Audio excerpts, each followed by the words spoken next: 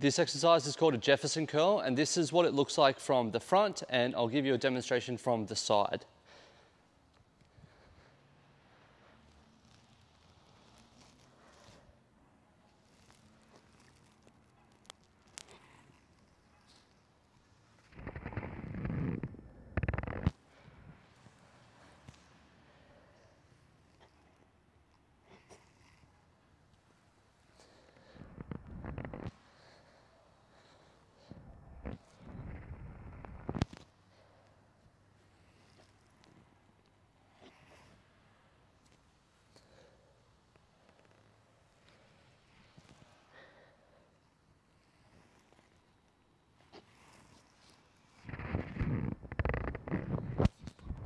So as you can see with this movement, it's different to a conventional deadlift in that we want to round our spine as much as possible, and there's more of an emphasis on strengthening the lower back and the middle back through